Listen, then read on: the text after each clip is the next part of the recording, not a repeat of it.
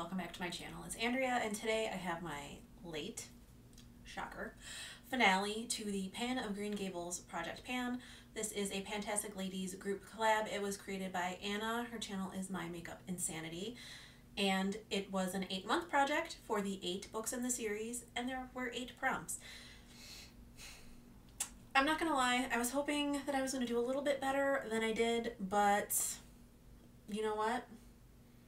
I'm not upset about the progress that I've made.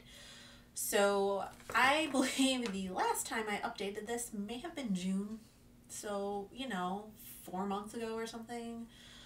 So if you forgot that I was doing this project, I don't really blame you. I had 7 prompts left. I had finished 1. And of those 7 prompts, I was able to finish or hit my goal on 2 more. So let's just go down the list. First is Hair as Red as Carrots, and that is a product that is red. I have this Revlon HD Gladiolus lipstick.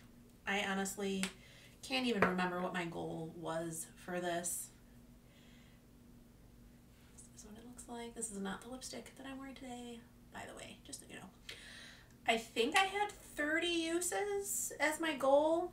I used just a total of 16 times, so a little over halfway. I have been trying to pan this lipstick for literally like 3 years, and I feel like it's not moving no matter what I do. So it's gonna go back in my collection until I pull it out for the next project. Next is Lake of Shining Waters, and that is a shiny product. And I had this Julep nail polish in the shade Lonnie. I wanted to finish it or use it 15 times. I did neither, obviously.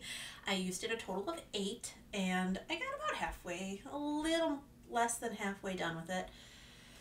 I just have not been painting my nails this summer as much as I was hoping that I would. I've just been super busy, a lot of times my nail polish nail time is after the kids go to bed, and I've been really busy with work this summer and fall, and usually my time to work is after the kids go to bed. So, I kind of have to prioritize work over painting my nails most of the time. So that's my excuse, and I'm sticking to it. Next, for Broken Slate, it was something that was broken, and I brought in this Revolution Pro Luster Highlighter in White Rose. I did repress it a while ago. It's been a while because it was broken, and I love this highlighter, but repressing it has made it really hard to pick up with a brush. But this is what it looks like. Obviously not. Oops. It's got a little bit of lipstick blended in there now, but when you blend it out, it looks really nice. I mean, it's like a cool pink tone, which I really enjoy. It's just it's kind of difficult now that I repressed it, and I don't know.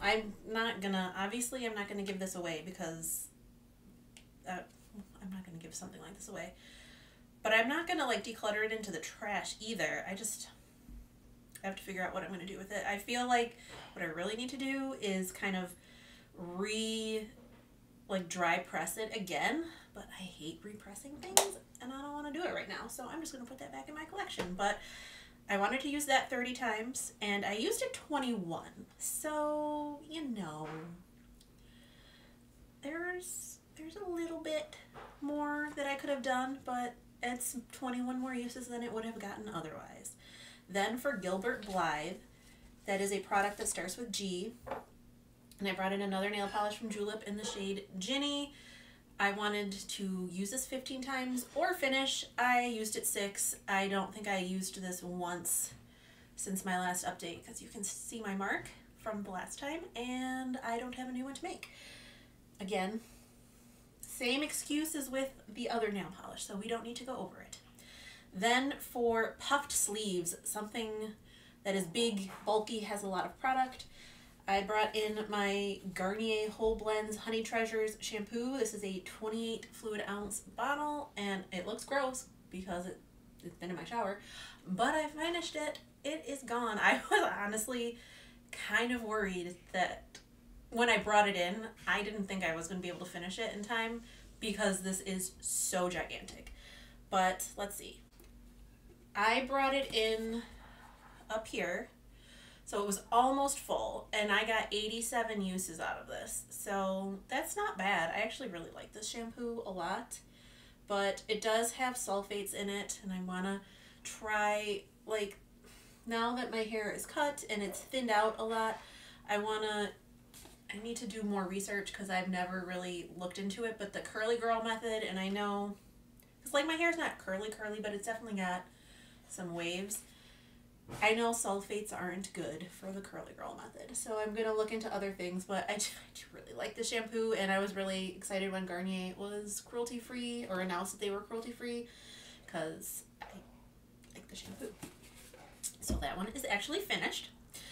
Then for Green Gables, something green, I had a liquid shadow from J Cat Beauty in the shade Wink Tink, which there was not a ton in it. I decanted it into this eyeshadow compact. My goal was to finish it, which obviously I didn't do, but I did use this 22 times, and when I put it into the compact, it was covering the whole compact, so I got quite a good